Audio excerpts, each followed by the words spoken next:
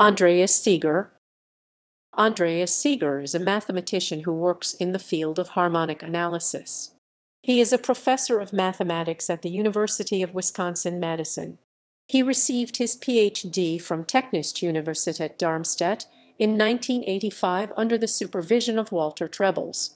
He was elected a Fellow of the American Mathematical Society in 2014 for his contributions to Fourier integral operators, local smoothing, oscillatory integrals, and Fourier multipliers.